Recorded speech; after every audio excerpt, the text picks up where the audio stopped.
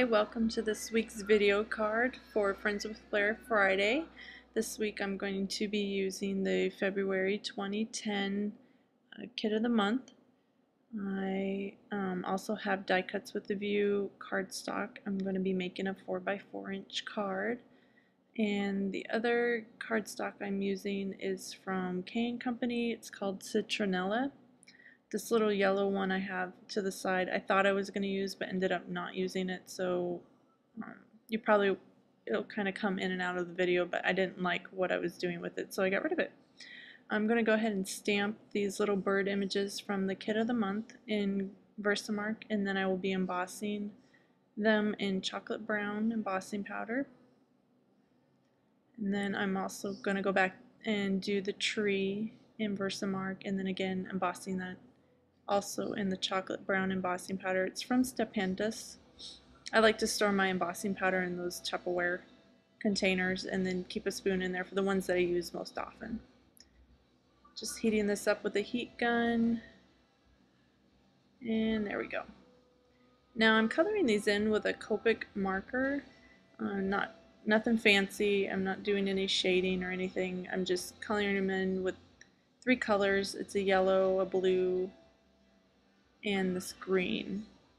If you want specific numbers, leave me a comment and I can update it, but I'm not that worried about it. Also, I'm using this brown color to do some shading around the edge of the tree, and then also the branches and a little bit in those diamond leaf like objects. Okay, now I just cut those out for the sake of time. I edited that from the video. It takes me a long time to cut out images like that, just because I like to make sure all my edges are clean.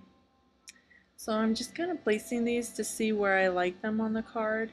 I'm going to make a little hill with this pattern paper from that K & Company stack. So I'm just kind of seeing where I like them, and then I'm going to be drawing in a hill with this just with this pencil. Just kind of a general idea.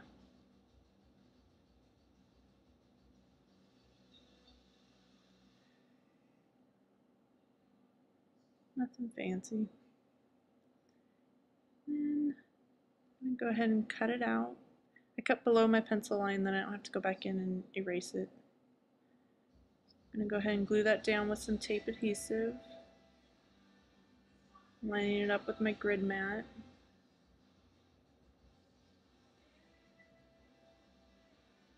There we go. Trimming off the sides so they're even with the edge of the card. Now I'm picking out some buttons to place on these birds' bodies. I saw a couple of people doing it and I liked it, so I'm stealing that idea. Not sure who I got it from, but I like the button bodies. Now I grabbed some color box chalk ink in Chestnut Roan. I'm going to just stamp out my tree and my birds so I know where to place them on the card.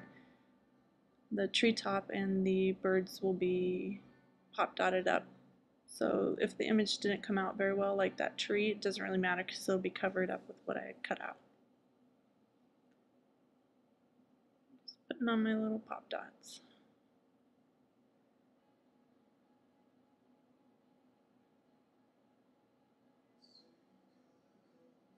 These buttons are from Autumn Leaves. Not sure of the exact. It's one of the Fufula bag of buttons. And now I'm just going to be drawing in some faux stitching with my zig marker. It's in brown. Also grabbing my favorite tool, the corner chopper. And then finishing up my faux stitching. I'm going to go ahead and go around all the edges, and then kind of thought the top of the hill looked a little boring, like it was missing something, so I went ahead and added in some stitching there too.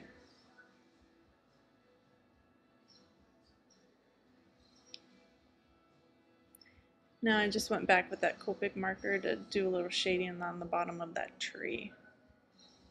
And grabbed some thin ribbon and I'm going to wrap it around twice and then tie a knot. Give it a little something down at the bottom of the card. Again, when I tie ribbon, I leave it pretty loose and then it gives me some leeway to make sure the ends are going in the direction I like, and I can fiddle with it until I'm happy.